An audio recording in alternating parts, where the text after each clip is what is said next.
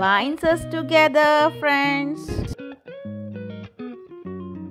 Hi friends, welcome back to my channel. In today's vlog, I'm going to share with you all a very yummy recipe, that is, in Kannada we say Bhatti Palya. Masala soya chunk balls recipe it is. Okay, Bhatti Palya means in English for Bhatti we say soya chunk balls. So it is a very special dish which my grandfather, my grandmother, they used to love it, and whenever guest comes to their house, they used to prepare it with very like awesome taste, you know. Like them we cannot prepare, but I am trying to prepare this dish and share this dish with you all. This dish actually my mother has prepared, so I have shooted it. So I want to share this special dish with you all, so that you all also can prepare at home and serve your family members. Okay, this dish is specially prepared with ghee.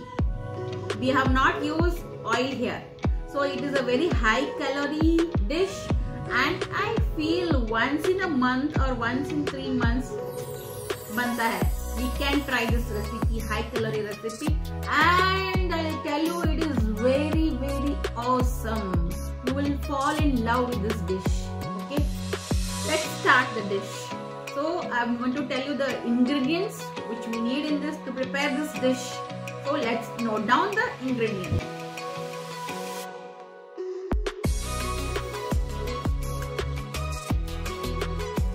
Two brinjals, 1 bowl green peas, half cauliflower, that is thick slice of cauliflower, 2 potatoes. The cube should be very thick and big size cubes. Soya chunks immersed in warm water, 1 bowl onion, ginger paste, 1 spoon, Nandini ghee, half bowl of fresh coconut grated coconut, dry grated coconut, coriander seeds, green cardamom 8, then cinnamon sticks 4 to 5, poppy seeds 1 spoon, 8 to 9 cloves, then cashew nuts, that is small, about 15 cashew nuts, then ginger, red chilies 4 to 5, that is little amount of haldi. So I have to dry roast all these masalas, and also last you have to fry onion, 1 bowl of onions, and put it in a mixie jar and make a fine paste of it. Keep it aside.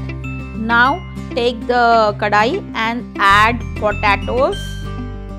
These potatoes are taken along with the skin of the potatoes are chopped, and roast them adding only ghee, pure ghee, no adding oil. After frying the potatoes, take green peas and fry them nicely so that they turn little pinkish color. Okay, the color of the potatoes and green peas should come little pink color. After frying potatoes, green peas, now my mother has added cauliflower slices. Then these are also thick big slices. She is adding pure Nandini ghee and going on frying. Nice aroma we are getting of frying cauliflower. Then she is frying soya chunks, which are already soaked in warm water and removed all the water from them. She is going on adding ghee. So all the potatoes and cauliflowers, take a kadai, add 1 tablespoon of ghee, and to it add the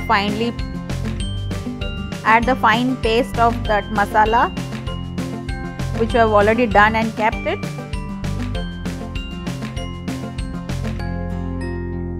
Add little bit of water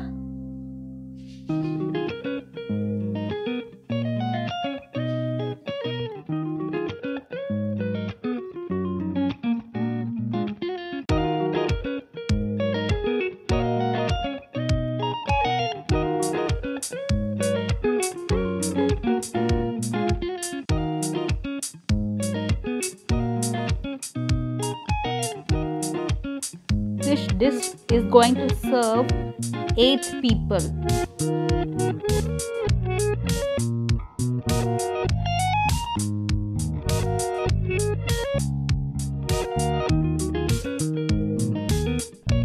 Take spoon and keep it continuously stirring.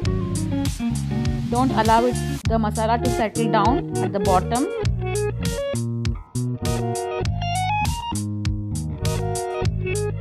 So when it starts boiling, add the soaked soya chunk balls from which we have removed all the water and fried it in the ghee. After 5 minutes, let it to boil for 5 minutes. After 5 minutes, add the fried cauliflowers. Give it a nice stir.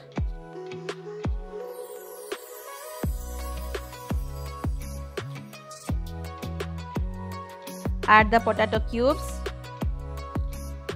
The special thing is the potato cubes are along with the skin. That gives a different taste.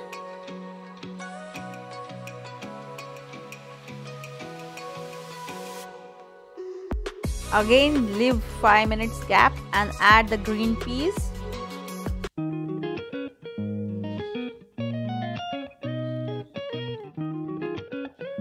Add salt for taste.